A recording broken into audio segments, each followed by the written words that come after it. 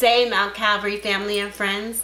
My name is Lady Rose from the Mount Calvary Baptist Church in Mullica Hill, New Jersey. We are so excited that you have joined us on this day. We will now hear a word from Pastor Rose. Hello everyone.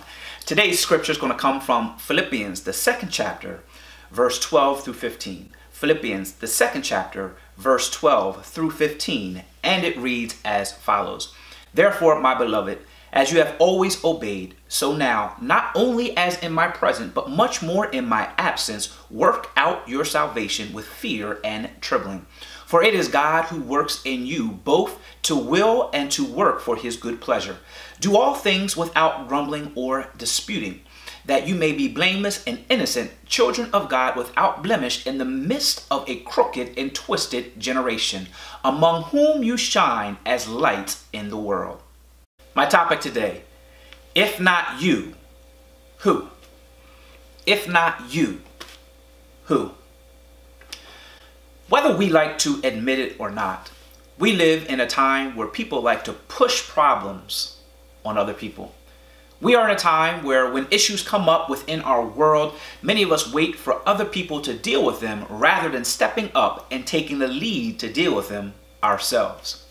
Whether these problems or issues that come up are big or small, many times we prefer not to take the initiative of solving them, but just hope that somehow they will work themselves out or someone else will do something to fix it. You know, James 1:22 says, "But be doers of the word, and not hearers only, deceiving yourselves." As Christians, we are charged not only to be hearers of the word, but doers. And the word at times calls for action on our part. So as much as we may not want to get involved and just stay out of things, there are times that we must also take action. If not you, who? Last week we were in Philippians chapter 1. And today we are discussing chapter 2. Now last week we talked about how Paul wrote this epistle, this letter to the church at Philippi while he was in jail in Rome. And in chapter 2, Paul starts off by encouraging the saints. So he starts off and he tells them to be united as one and to consider others more important than themselves. In other words, he was talking about unity in the body of Christ.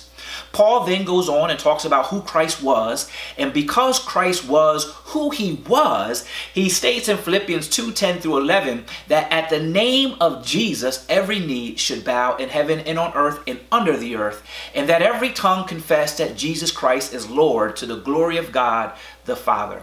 And now it brings us to our scripture at hand that we will discuss today. So let us look at 2 of the 4 scriptures that we looked at. And I'm going to go to verse 14 and 15 of Philippians 2. It says, "Do all things without grumbling and disputing, that you may be blameless and innocent, children of God, without blemish, in the midst of a crooked and twisted generation." Paul in this scripture mentions the Philippians being in the midst of a crooked and twisted generation. Now many theologians believe that Paul was referencing the Israelites when they were being rebellious towards God, when he talked about crooked and twisted. And at that time they were crooked and twisted generation. And so as I think about what generation Paul was referencing, I have to think about where we are in this time in our world. And because of sin, we too live in a crooked and twisted generation right now. And the major problem with living in a crooked and twisted generation is when people don't even realize that they are crooked and twisted. Because if people do not realize, then why would they change? And if there is no change, things don't get better, things get worse. And that's what we see going on today. You know, we are part of a time and part of a generation now that you can't even knock on the wrong door or accidentally pull in the wrong driveway or open a wrong car door without the risk of getting shot. We are in a time, a generation now where people do not respect their elders. They fight teachers, they skip school and care less about what their parents say. We are in a time, a generation now where nation leaders, because of greed, are now threatening to use nuclear weapons, knowing what that would ultimately cause. We are in a time, a generation that anyone is willing to step on anybody on social media just to get a follow or a like. We are in a time, a generation now that has no reverence for the word of God.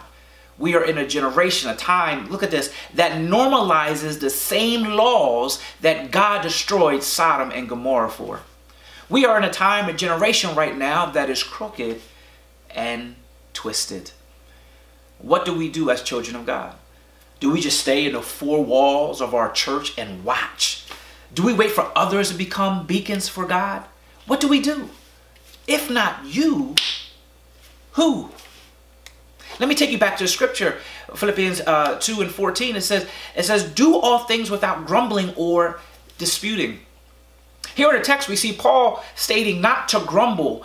And theologians believe that Paul could have been talking to the church at Philippi here because they could have been grumbling towards God because of their present situation. Grumbling is also synonymous with murmur.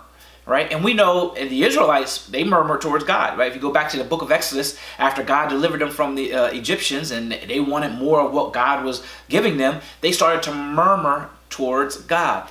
When people grumble and people murmur in the Bible, it was done towards God because of a present situation.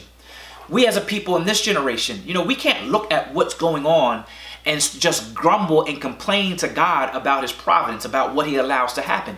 It is because of sin that this world is what it is. And let's keep it real. We often have conversations with each other, complaining and grumbling about all that's going on in it. And many times we even question God, saying, God, how can you, allow this to be, allow everything that's going on? But let me say this to you. What does grumbling and complaining and murmuring do? It does absolutely nothing. I remember one time I was, I was talking to a group of people and we were talking about complaining and how we shouldn't complain, and complaining doesn't do anything. And, they were looking at me like I was crazy. So what I did was I put a table in the midst of them, right? And I said, this table is not where it's supposed to be, right? It's interfering with all of us. It's in the way, all right? It needs to be moved, right? So let's start complaining about that table being there, right? So everyone started complaining. They complained, and I let them go on for 5 minutes. It took them a little while to get them going, but they were complaining. They were talking about all the reasons why it shouldn't be there, what it's doing. They complaining. But after 5 minutes, right, I stopped them and I said, where's that table? And they said, it's right there. I said, did that table move? No, it's still right there. Right. What did complaining do? Right? It did absolutely nothing. All we did was talk, and it just wasted time. So I told somebody, I said, can you please get up and move that table? They moved that table. They sat back down. I said, where's the table at now? They said, it's out of the way. It's over there. It's where it's supposed to be. And all it took was like 5 seconds just to move the table. It takes action. Complaining and murmuring does nothing. Many times we have to act. So I'm going to go back. Philippians 2:12-13. Right? I'm going back. We just talked about 14 to 15. And we're going to come back to that. But now I'm going to, there's 2 scriptures before it. Paul says, therefore, my beloved, as you have always obeyed, so now, not only as in my presence, but much more in my absence, work out your salvation with fear and trembling. For it is God who works in you, both to will and to work is for his good pleasure. Paul challenges the people here to work out their salvation. That's what he states. Now, let me put this in perspective. Paul was not saying work out your salvation in a way that you have to do something to be saved. He wasn't saying that. He was saying, listen, now that you are saved and you have salvation, you need to work it out. In other words, there's things you do. You're saved. Now, come on. You need to work it out. In other words, you can't just be saved and then act like you're not saved, right? When I'm saved, the Holy Spirit is now within me and it brings about a change in my life, right? And so when I work out my salvation, I'm not hiding that I'm saved. Rather, in my actions, people recognize that I'm saved, right? I should not be saved and folk around me do not know it. Right? That means I'm not working my salvation out. I'm not doing anything, and look what the scripture says. Paul said, not only as in my presence, but much more in my absence. Paul was saying, listen, I should not have to be there to motivate you to act like a child of God. Right? We should not have to come to church to be reminded that we are a child of God, meaning that I should act like a child of God 24/7, and everyone around me should know that I am saved. So Philippians 2:13, Paul says, for it is God who works in you, both to will and to work for his good pleasure. So Paul says that they must and can work out their salvation because it is God whom is working within them. So because the Holy Spirit's within me, and God is doing a work within me, and as a child of God, I have a great responsibility to be that witness that God is working within me and to be an ambassador for the Lord, right? And because the Spirit is within me, I can be that ambassador, I can be that representative of Christ, and I can walk with power, and I can walk with knowledge, and I can walk with confidence in this crooked and twisted world that we live in. And I can start taking some action. Right? Philippians 2 and 14 and 15 again. It says here, right? It says, do all things without grumbling and disputing, that you may be blameless and innocent, children of God, without blemish in the midst of this crooked and twisted generation, right? We live in a crooked and twisted generation, but as a child of God, although this generation is crooked and twisted, I cannot be crooked and twisted, right? If I'm saved, I can't act like I'm crooked and twisted, which means as a child of God, we have to be careful that we do not get caught up with the things that are going on in this world, because we're not of this world, right? Which means that, watch this, we have to go against the grain, because there are more people going the wrong way than there are going the right way. And we know that in Matthew 7, 13 through 14, Jesus says, enter by the narrow gate, for the gate is wide and the way is easy that leads to destruction, and those who enter it are many. For the gate is narrow and the way is hard that leads to life, and those who find it are few, right? So there's more people going the wrong way than there is going the right way, which means as Christians, when we live this life, we find ourselves going against the grain. And going against the grain is tough, right? Cutting wood. When you cut wood, if you go cut the wood with the grain, it's a lot easier. But if you cut it against the grain, it's tougher. And in the same way, when we're living this life in this generation, we're going against the grain, going against what everyone thinks is right, but it's not, and we know it's right, it is tough for us, but we must continue to do that because we are children of God, right? So as we go against the grain, we don't just watch and allow others to go the other way without taking action. We don't do that. Paul stated in verse 16, he says, among whom you shine as lights in this world, right? Look what Jesus stated in the Sermon on the Mount. In Matthew 5 and 14, he says, you are the light of the world. A city set on a hill cannot be hidden, right? We are lights, and we have to be lights in this generation that we are in. He goes on to state in verse 15, he says, nor do people hide, nor do people light a lamp and put it under a basket, but on a stand, and it gives light to all those in the house, right? So that's what we ought to do. You know, many times we sing this song, this little light of mine, I'm going to let it shine. But do we truly let it shine, or do we hide it? So then he goes on in verse 16 of Matthew 5. He says, in the same way, this is what he says. He says, let your light shine before others, so that they may see your good works and give glory to your Father who is in heaven. This is a call for action, not for us to sit back in this crooked and twisted world, right? And this is what we're charged to do, to let our light shine before others so that they see our good works, right? So they can ask questions, why do you act like that? What is that drives you? And we can let them know. And we have to do that in this crooked and twisted generation. You know, in John 12:35, Jesus told them this. He says, you're going to have he